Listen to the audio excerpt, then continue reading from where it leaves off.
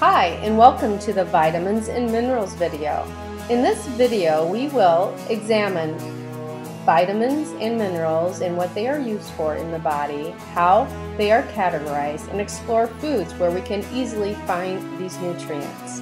We will also go over the limitations of using supplements as a source of these nutrients.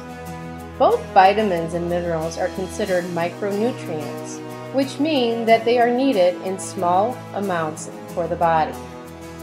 Vitamins are substances essential and help promote and regulate chemical reactions and processes in body cells. They produce red blood cells and help maintain nervous, skeletal, and immune systems. They may also act as antioxidants, which help in fighting disease. Vitamins are abundant in fruits, vegetables, and grains. They are also added in as a supplement form to some processed foods such as cereals and commercial orange juice. Vitamins are classified into two types, fat-soluble and water-soluble. The fat-soluble vitamins, there are 4 of them, A, D, E, and K. Fat-soluble vitamins are readily stored in the body's fat tissue, and because of this, they can be toxic when taken in excess.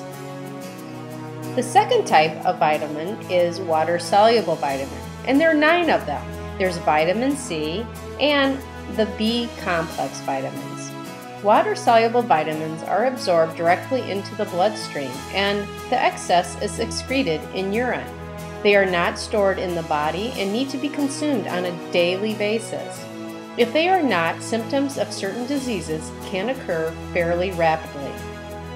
Vitamins commonly lacking in the American diet include vitamin A, which can be found in milk, cream, eggs, butter, dark green leafy vegetables, and broccoli.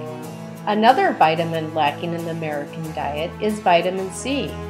Vitamin C can be found in citrus fruits, cabbage-type vegetables, tomatoes, potatoes, dark green leafy vegetables, peppers, cantaloupe, and strawberries. Another vitamin we tend to be deficient in is vitamin D. Vitamin D can be found in mushrooms, especially portobello mushrooms, fortified milk, eggs, fish, and by being in the sun. We also tend to be deficient in vitamin E, which can be found in vegetable oils, dark green leafy vegetables, whole grains, butter, milk, nuts, seeds, and fortified cereals. Minerals are another essential nutrient needed in small amounts by the body. They are compounds needed for regulation, growth, and maintenance of body tissues and functions. Major minerals, those that the body needs in amounts exceeding 100 milligrams per day, include calcium, phosphorus, magnesium, sodium, potassium, and chloride. Essential trace minerals include copper, fluoride, iodide, iron, selenium, and zinc. As with vitamins, if you consume too much or too little of a particular mineral, characteristic symptoms of excess or deficiency can develop. Typical minerals that are lacking in the American diet include iron, potassium, and calcium.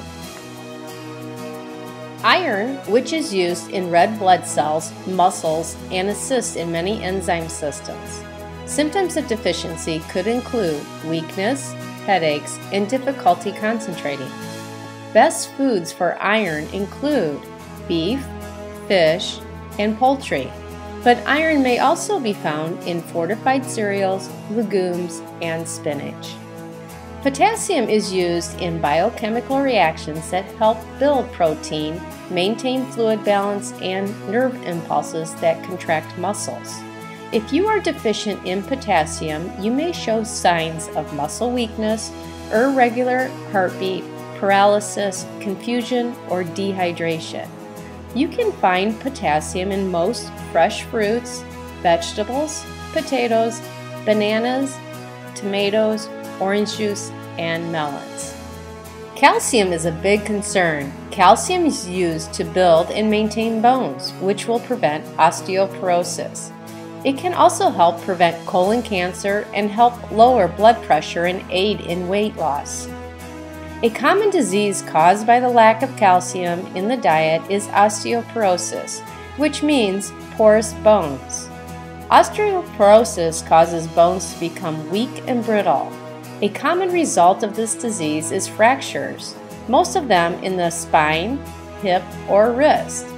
Although it is often thought of as a woman's disease, osteoporosis also affects a significant number of men over the age of 75. Consider this: you build 90% of your bone mass by age 18. This is why it is so important for children and teenagers to get enough calcium in their diet.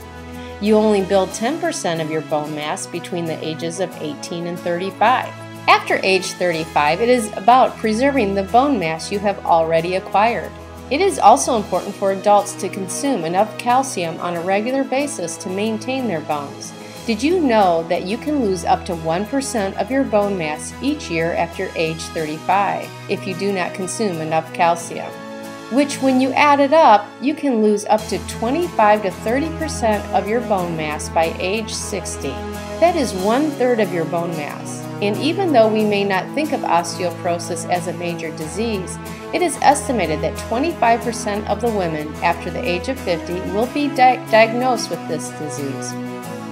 To prevent osteoporosis from happening to you, it is important to consume between 1,000 to 1,500 milligrams of calcium every day, and remember that the body is only able to absorb 300 to 500 milligrams per meal. The body also needs vitamin D to help absorb the calcium. It is also important to do weight-bearing exercise such as weight training, running, or walking to help maintain your bone mass.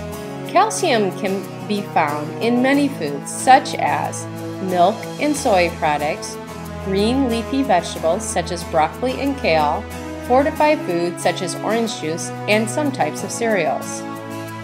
Now for a mineral that we generally consume too much of, and that is sodium. The excess of sodium in our diets can cause hypertension, water retention, and calcium loss. Most of us don't realize that our sodium intake is too high. But remember that sodium is found in high quantities in most packaged foods. You should try to keep your sodium consumption under 2,400 milligrams or 2 teaspoons per day. It is harder than you think, which is why it is important to track your diet for a few weeks on a free computerized tracking program such as myfoodpyramid.gov. Now you may be thinking that you are covered in your vitamins and mineral intake without eating a balanced diet because you take a multivitamin or megavitamin that contains all the necessary micronutrients. It is difficult to generalize about the usefulness of supplements, but beware of toxicity overdose on vitamins. Yes, just because vitamins and minerals are good for you doesn't mean more is better. Matter of fact, more may be very dangerous. It is much easier to develop a toxic overdose of micronutrients from supplements than it is from foods in a well-balanced diet. Research has shown that some antioxidant supplements such as A, C, and E may actually increase the rates of death. And most minerals are not absorbed as well from supplements except for calcium-fortified orange juice, which tends to be absorbed as well as calcium from milk products. Keep in mind that the U.S. government at this time does not regulate supplements, and it is possible to have too much, which may cause sickness. The best advice is to eat a well-balanced diet full of fruits, vegetables, whole grains, quality proteins, and fats. Try to limit the amount of packaged foods and track your diet to see how much you really need to supplement, or if you need to supplement at all. That is it for this presentation, and I wish you much health and wellness.